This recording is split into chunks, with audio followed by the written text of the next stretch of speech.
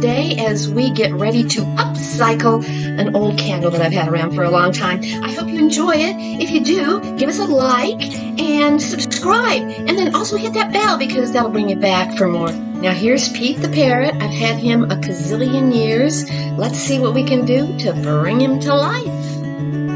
You may want to include the Fimo Sculpting Air Dry Clay, the porcelain, not the paper kind, watercolor paint set, your choice of course, a variety of colors of the glitter glue. I use that to seal the porcelain, a good strong glue, also a painter's palette and a variety of paint brushes.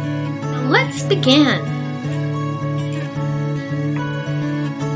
So I didn't want to throw Pete away, and I had painted him already years and years ago. As I said, he's a gazillion years old. So I said, okay, what can I do? Well, some Fimo I got at Michael's, my part-time job, and here we go. We're going to go ahead and begin the process.